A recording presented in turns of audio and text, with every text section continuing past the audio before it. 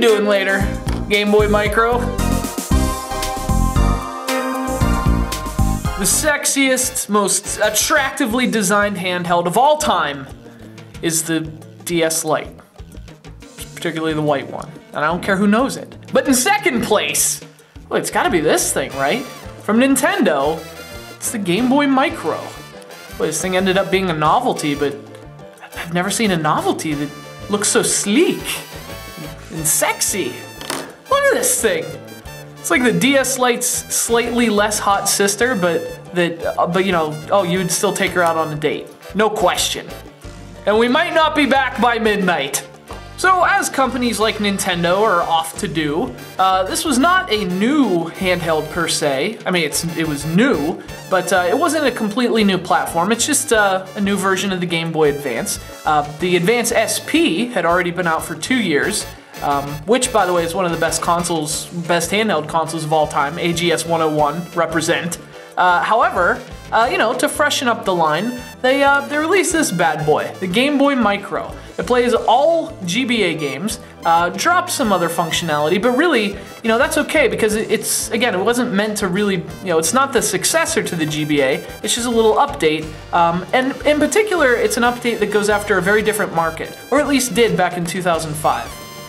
So if the name didn't give it away, I mean, the Game Boy Micro is really, really freaking tiny. I don't know if I'd call it micro per se, but it is small. In fact, for comparison's sake, here it is next to the iPhone 4. As you can see, it's actually roughly the same size, a little bit smaller. And what you have to keep in mind is in 2005, that was crazy. I mean, that was the whole point of the Game Boy Micro, to make it even more portable. But in 2005, the size of this thing was a really big deal. I remember seeing this for the first time and thinking, man, this thing might be too small. And it turns out that for a lot of people, it was. Well, let's talk about that screen, because ironically it's both a weakness and a strength of the Game Boy Micro. A weakness in that it's way too small and it just does become impractical for gaming for any long period of time on it. But it's a strength in the fact that it's actually a really good screen. It may be small, but it's really sharp. It's 240 by 160. And man, it's a much sharper, clearer screen than you got from prior GBA models, even the legendary and beloved AGS 101.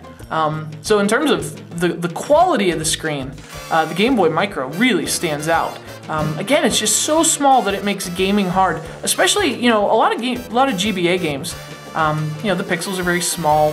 And when you're shrinking what are already small pixels, especially in like platformers and things like that, it's actually not only impractical, it's sort of uncomfortable, and it can give you a headache from looking at this such a small image, especially such a small image that's also very sharp and very crisp looking.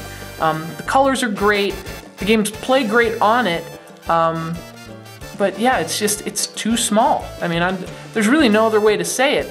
If you haven't played the Game Boy Micro, yeah, it's too small for practical use.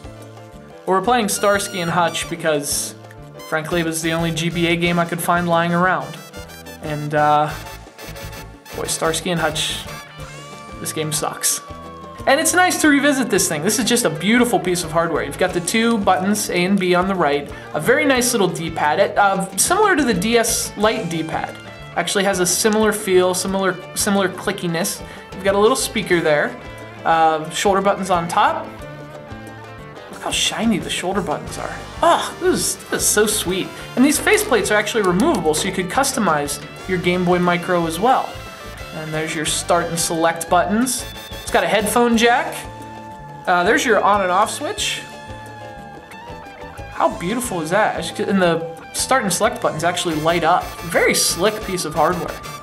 One of the drawbacks to the Game Boy Micro is that because of how small it is, and because of the market that it went after, it did drop a lot of functionality.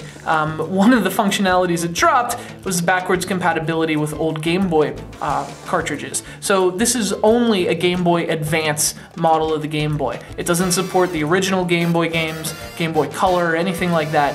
It has to be a GBA game to play on the Game Boy Micro, which is definitely a drawback.